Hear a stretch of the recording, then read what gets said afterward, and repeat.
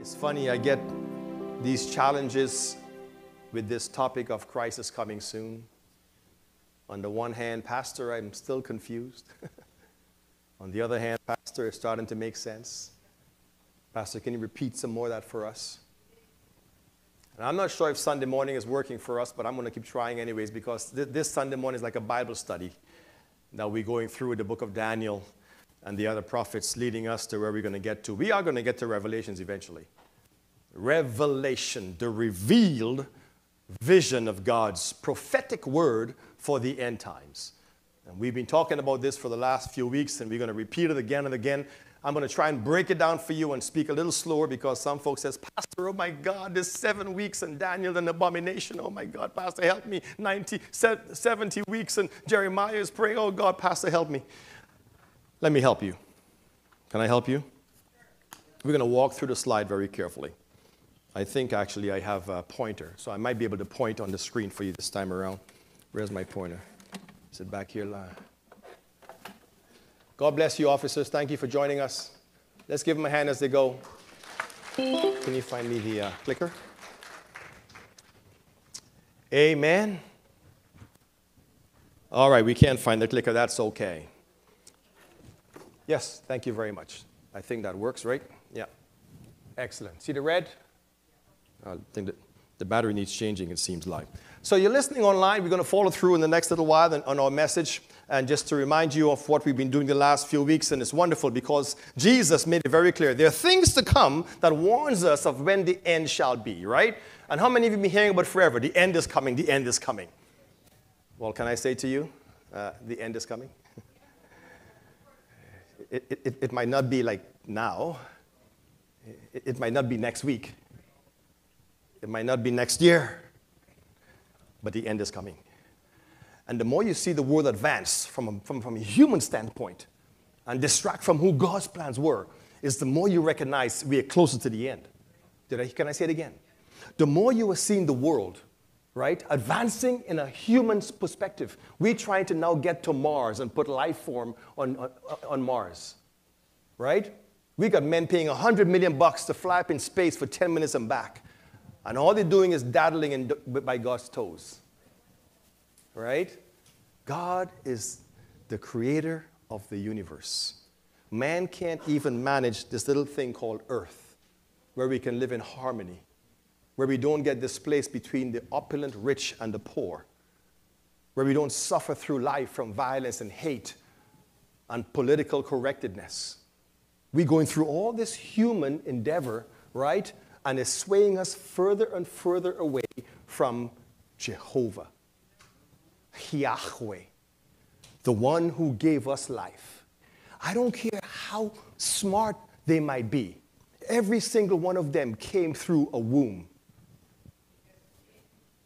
Can I say it again? I don't care how bright this world gets, how smart they might be. Every single one of them came through a womb. That means they had no choice coming in this world. The only choice they have is how they get out. Ooh! Wow! Is that good, Conroy?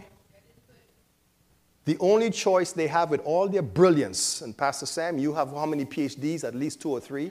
You've gone to like 3 schools. You're a professor teaching all this stuff, right? And yet, no matter how bright you get, all that matters is the choice you make in how you're getting out of this world. And you're not getting out of this world based on your PhD. You're not getting out of this world based on how much money you made, even though I would like some.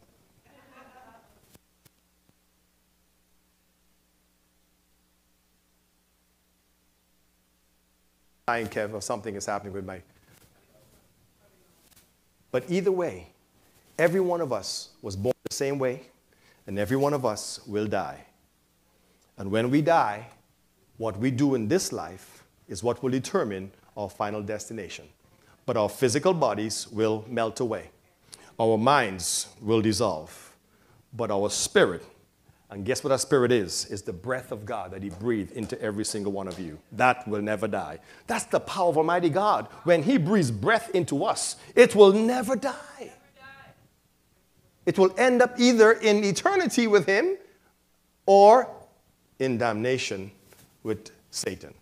That's the truth of God's word. Now, let me get back to this whole idea, because the things to come, as you were seeing, what is the things? Deception, wars, earthquakes, famines, all of the above that we read in Matthew chapter 24. But Daniel starts it off by telling us what these things shall be.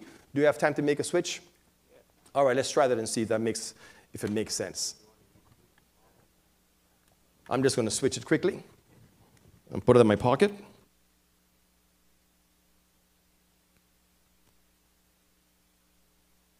All right. Wow, I just looked up and saw it's only 12:10.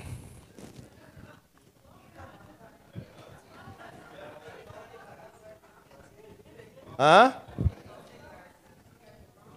Oh, it's 1:10.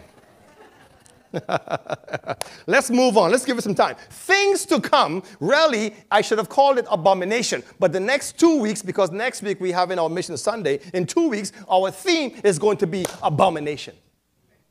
And the world, don't tell me the world is not living abomination.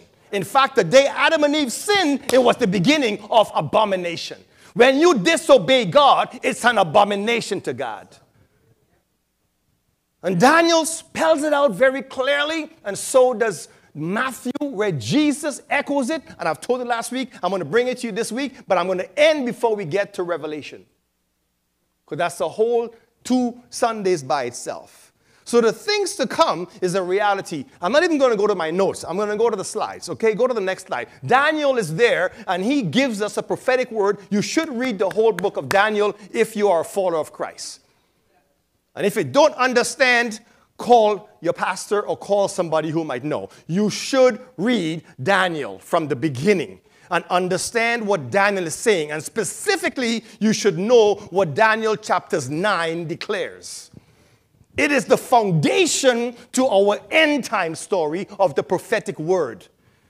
I can't say I am an expert, but I've read it enough times to give some insight to it, an understanding to it. And Daniel chapter 7, if you were to read from the verses 20, I believe it is, you will see that he was given a vision when he was praying.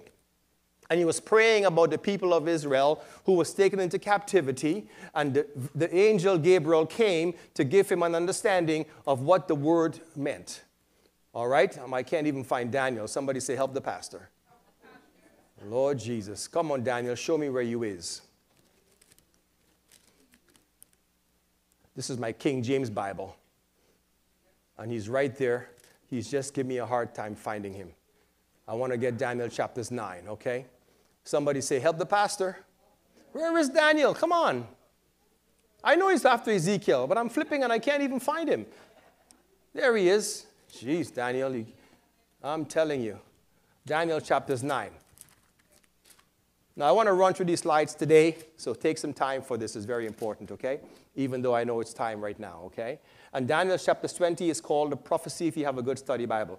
We're going to skip all that because we've been there before, okay? But verse 26 says this, and after 62 weeks shall the Messiah be cut off, right? Now, I want to explain to you what that means. Now, in Daniel chapters 9, go to the next slide, okay? Daniel chapters 9. After the 62 sevens, now in some translation it says sevens, some translation it says weeks, all right?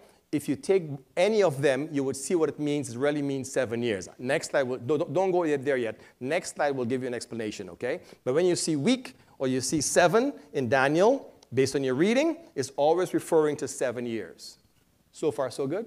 No, I think last week I may have confused you and I may have said 1 year or something. I was re-listening to the message.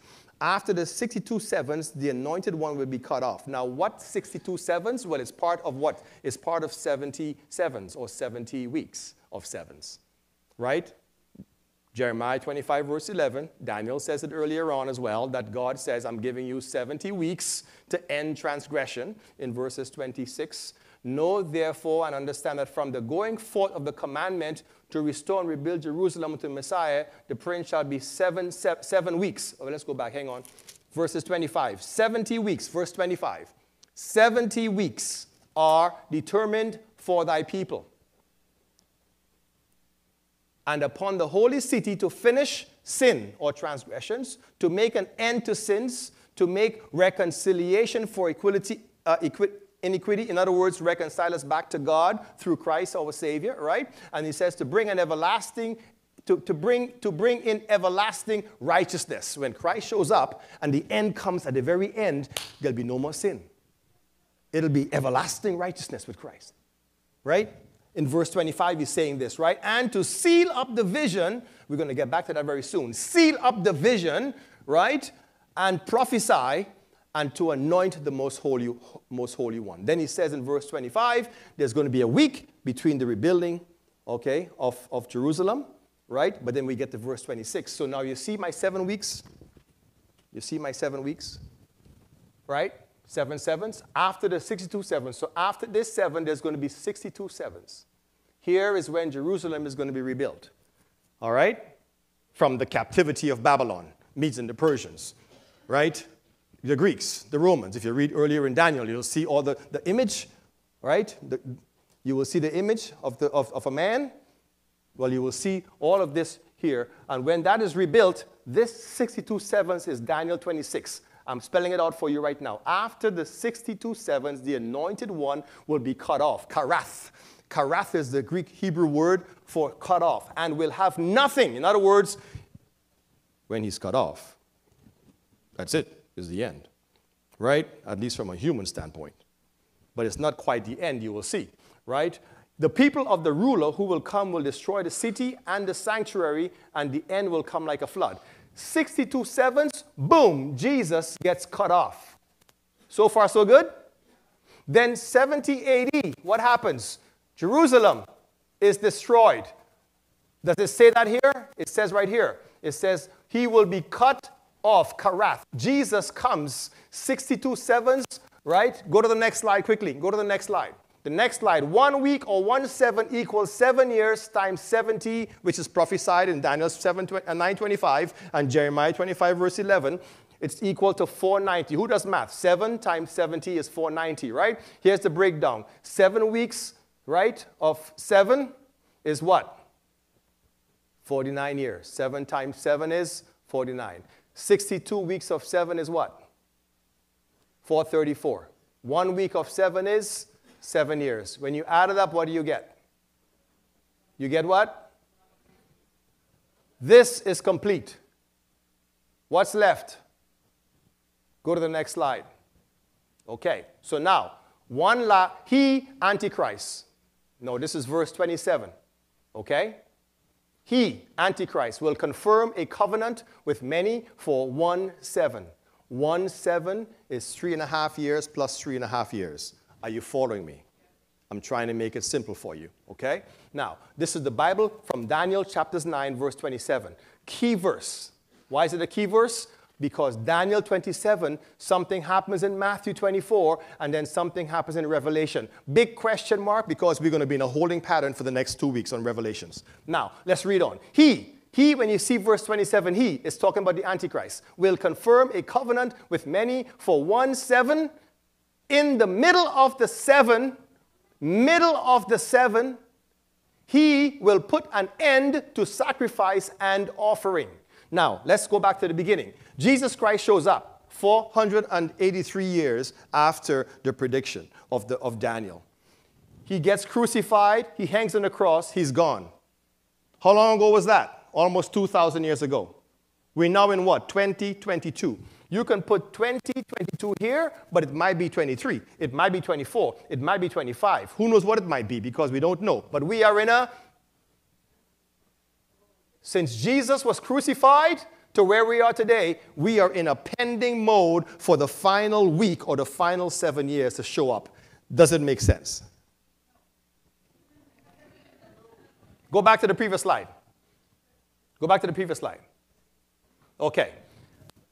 7 sevens, right, is the initial prophetic word to the people of Israel according to Daniel chapter 26, right?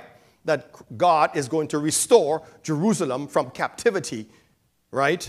According to the image in Daniel chapters 3 and 4, you'll see there, okay? And God restores Jerusalem by rebuilding the city and rebuilding. You remember Nehemiah and Ezra? Remember those guys? What did they do? they rebuild the walls and Jerusalem, the city, under King Darius, right? And Artaxerxes, right? God sent them to rebuild. You got to read the story. I can't give you all the details. It's Sunday morning. I got to wrap it up soon, okay? But this 7 sevens is where they were sent back to restore Jerusalem. When they were restored, some 49 years later, 7 times 7 is 49 years later, okay? When they were restored, God says there's going to be 62 sevens, right? When what? When Jesus Christ is cut off. So if you count the time frame, Jesus Christ shows up in AD, around AD 0 to 3, right? And in AD 33, he gets crucified. In that crucifixion, right, we end up going into a period of waiting. Because he says he'll be cut off and the city and the sanctuary will be destroyed. So that's what this means. This means when Jesus got crucified, shortly after he was crucified, Jerusalem and the temple was burnt, destroyed by Nero, right? And Israel was not a nation until when? Who's my scholar? Until 1948. Unbelievable. They were destroyed in 70 AD. And all through the 1st, 2nd, 3rd, 4th, 5th, 6th, 7th to the 2000 to where we are, it wasn't until 1948 that God allowed them to become a nation again and return back to Israel. And now there's 9 million people roughly in Israel who claims to be the original descendants of Abraham living in Israel today. We were there in 2019. Now, makes sense so far? Good? So this is still to come. Now let's go back to the next slide. So that's, go back to the next. So this 7 weeks initially is 49 years, 7 years, right? And this 62 weeks, right, is for 34 years when Christ was cut off. If you add 434 and you add 49, what do you get? You get 483. So roughly 483 years is when Jesus shows up after the prophetic word. That's a lot of time, right? Now, we are now in this looming portion right here, and somebody asked me, Pastor, when is that to come? Somebody asked me, please, when is that to come? That's why I'm saying to ask me. Ask me, when is that to come? I don't know. But it's coming. It's coming. And as you know very well, what's it called? It's called the tribulation. Go to the next slide. So let's finish off this one. Go to the next slide. So now, here's this is important now, okay? He, the Antichrist, will confirm a covenant with many for 1 7. Not 7 sevens initially, not 62 initially, but there's 1 7 waiting to add up to what? To add up to 490 years or 70 weeks. 69 weeks is complete, which is 483 years. There is 1 week or 1 7 or 7 years still pending. It's called the tribulation. Now let's continue on, but I want to show you something as we wrap it up. In the middle of the 7, what 7? This last week of the 7th prophetic word is called the tribulation. The Bible doesn't give you tribulation per se, but it does give you something, and I won't tell you what it is yet. But it does qualify for you later on. I'll show it to you next 2 weeks, all right? Now, it says here, on a wing of the temple, who's he? Him, Antichrist. He will set up and, repeat after me, abomination that causes desolation. That is a single key phrase from a prophetic standpoint that you need to understand, that you may have never heard before. And this is your pastor giving you inside revelation, not interpretation, but contextualization. I'll tell you why. Let me tell you why. That is repeated 3 times in the Bible. Now, if you go back to my message last week, you'll get the 3rd answer. But I'm not giving you the 3rd answer today. I'm giving you the 2nd answer. Okay? So let's finish up, and we're going to come to Matthew 24, verse 15.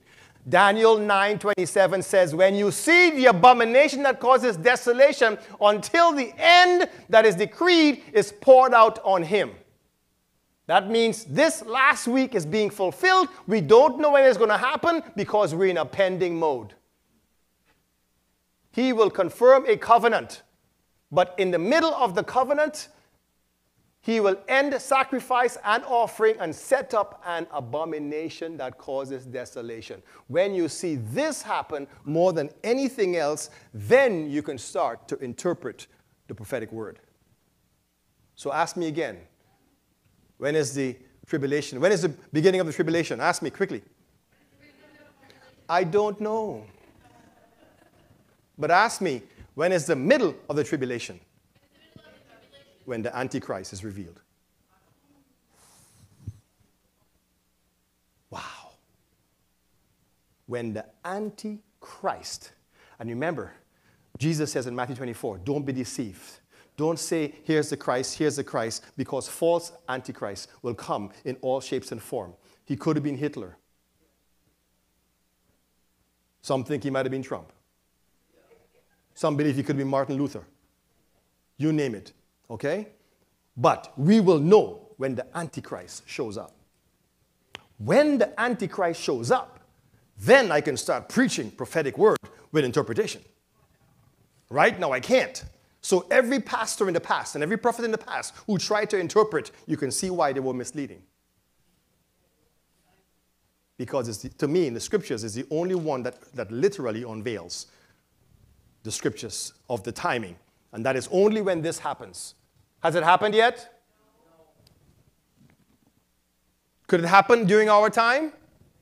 Maybe. But maybe it wouldn't. Go to the next slide. Because the next slide tells you, look where we are. We are in the pending mode. We are waiting for that trumpet shout of God. The archangel, 1 Thessalonians chapters 4.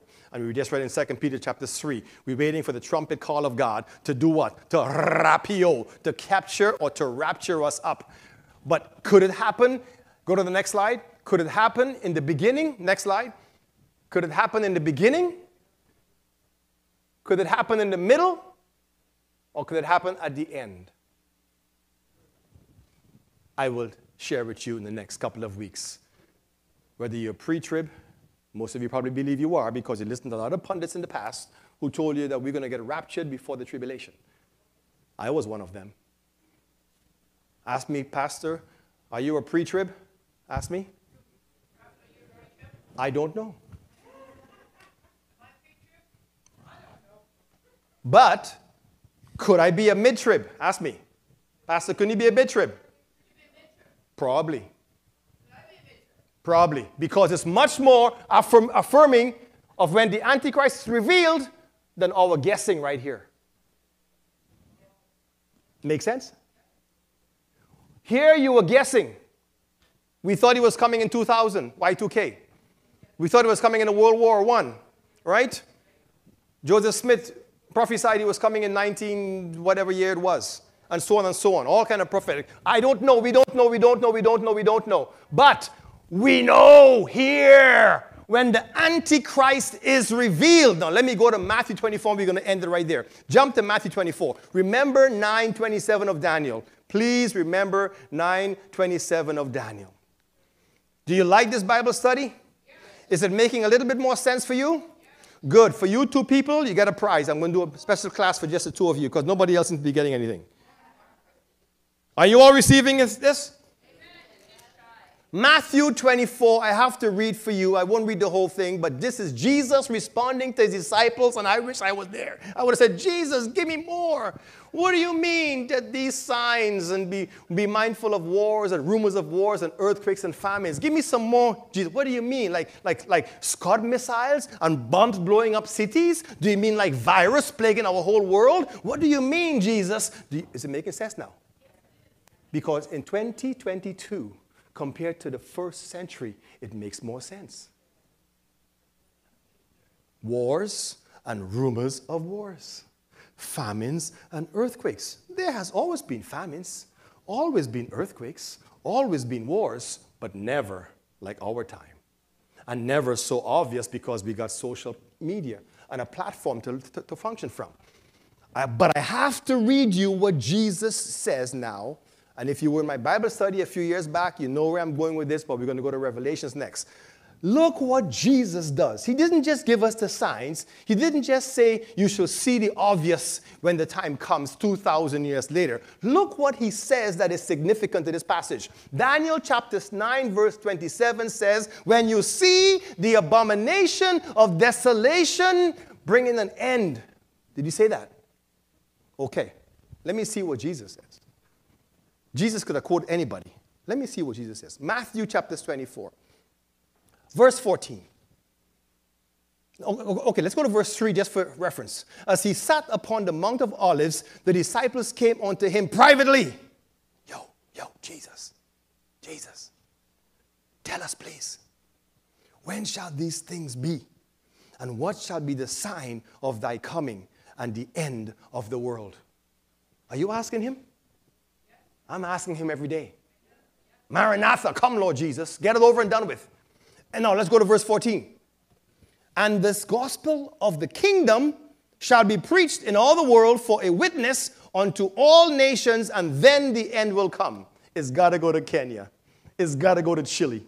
It's got to go to Brazil. It's got to go to Trinidad. It's got to go to everywhere of this world. Somebody say hallelujah. Thank God for those who've translated the word of God and provided it across the nations, that we can hear the word of God for ourselves and we can know Jesus for ourselves. In the remote villages of India, of Africa, to the most opulent cities of America, it doesn't matter. The gospel has been preached everywhere in the world for the nations to know that Yeshua HaMashiach, Jesus, is the Savior of the world. He came unto his own, and his own received him not. But to those who received him, they become sons and daughters of God. Oh, hallelujah. I am so glad that Jesus came for me. Well, that's two of us. Remember last week? Jesus came for. Oh, you got it, eh? I can't speak for you. Jesus came for me. He's coming for me. I can't speak for you. He's coming for me. Honey, you coming with me? Oh, she said, are you coming with me? Woo! She's bad. She's bad. I'm telling you. Let's read verse 15 before we end. We got to end. This is too exciting. You can see your pastor's excited. Daniel 9:27. Look what Jesus says in Matthew 24, verse 15. When you therefore, see, well, I'm reading in the NIV. Let me read the King James. So when you see standing in the holy place the abomination that causes desolation, spoken of through the prophet Daniel. Go back to the next slide. You think I'm kidding. Go back to the next slide. This is Daniel chapters 9, verse 27. Look what it says. He, the Antichrist, will confirm a covenant with many for 1 7, a whole 7 years, the last 7 of the 70th week, right? In the middle of the 7, he will put an end of sacrifice and offering, and at the temple, he will set up an abomination that causes desolation until the end that is decreed is poured out on him. That means his doom is coming. Now go to the next slide. Do you get it? This is not Paul speaking. This is not Matthew speaking, Mark, Luke, the disciples. This is not Pastor Benny Hinn. This is not Billy Graham speaking. This is Jesus speaking. Are you paying attention? Have you been paying attention? This is Jesus telling us 2,000 years later that prophetic word in Daniel is significant to understand the end times. And you've hardly, how many of you have heard this before from any other pastor? You're getting the revealed word of God. And I want to say to you again, Jesus, signs of the end of the age. Go back to the previous slide. Daniel gets what? He gets insight. What does Jesus do? Go to the next slide. He gives us foresight. Daniel got the insight of the revelation, right? But when Jesus came, he gave us the foresight. Next 2 weeks, you're going to get the oversight. Woo! In, for, over. All right? Now, when you see standing in the holy place the abomination that causes desolation, spoken of through the prophet Daniel, let the reader understand. We've been trying to understand for 2,000 years, Jesus, what went wrong. Something has gone wrong. We are confused. There's books written, prophetic words given, and many have made millions and become rich over teaching falseness.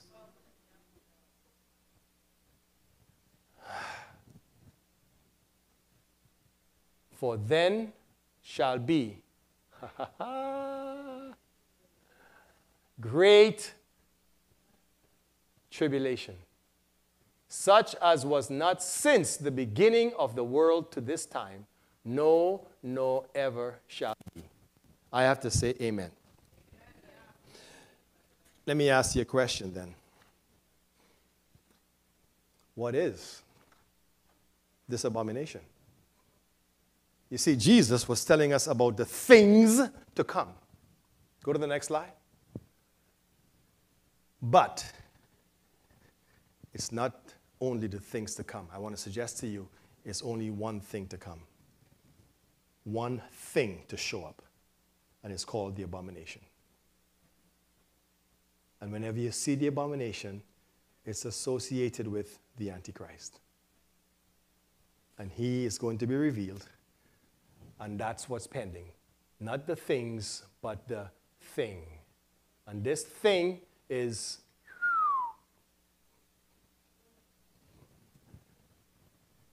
the end, more to come.